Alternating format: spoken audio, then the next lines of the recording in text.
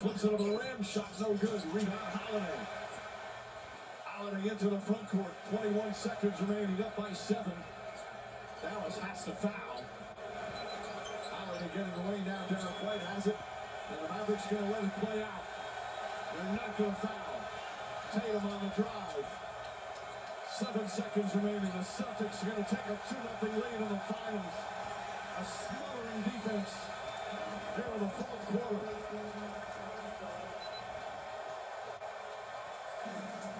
But this, not only was it a great block, there should have been a call. Jaylen Brown with a shove in the back on this P.J. Washington play. Both guys blocked it.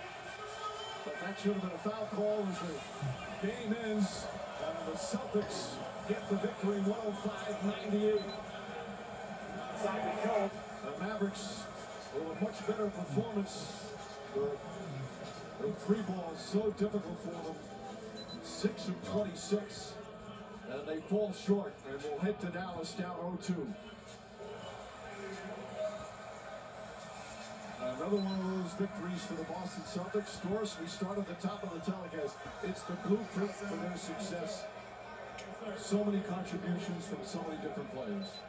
Their strength has been their balance. Their two stars, Jaylen Brown and Jason Tatum, both had a reduced number of field goal attempts per game. Jason Tatum said, "We are willing to do less to achieve more." But the plays late continue by Holiday and Derek White. Just an incredible team effort. All right now, let's go to Lisa Salters for post-game coverage, and she's with Drew Holiday. Thank you, Mike. Drew, we talked at the end of the third quarter about how your defense was making the difference when the shots weren't falling. Just what impressed you most about your defense tonight? Just being consistent, sticking with it, knowing that they were scoring, making plays, getting to the free throw line, but being consistent and sticking to it. And how about that play? I thought it was a block by Derek White. That could have cut it to 2, but you're not so sure it was there.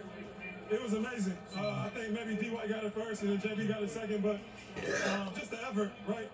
Just the effort to know that we're up by, I don't know, 7, 10 or whatever. That could have gave up the layup, but to go up there and get that block is elite.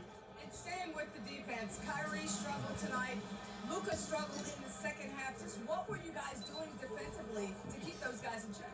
Just trying to show them bodies, show them different bodies, trying to crowd the paint, but at the same time being able to cover the 3. You guys always talk about whatever it takes. It really was a team effort tonight. But in addition to your defense, they needed your scoring as well. Like, what was working for you offensively?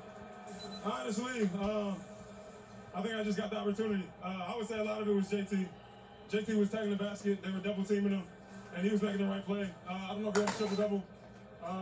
Almost had 9 rebounds, but the way that he played tonight, the way that he led us, getting to the paint, making plays, finding me wide open. Excuse you, Jay. All right, thank you, Drew. Going to Dallas up 2-0. How's that feel? It feels great, but it's not over. Whatever it takes, as long as it takes. We'll see you in Dallas.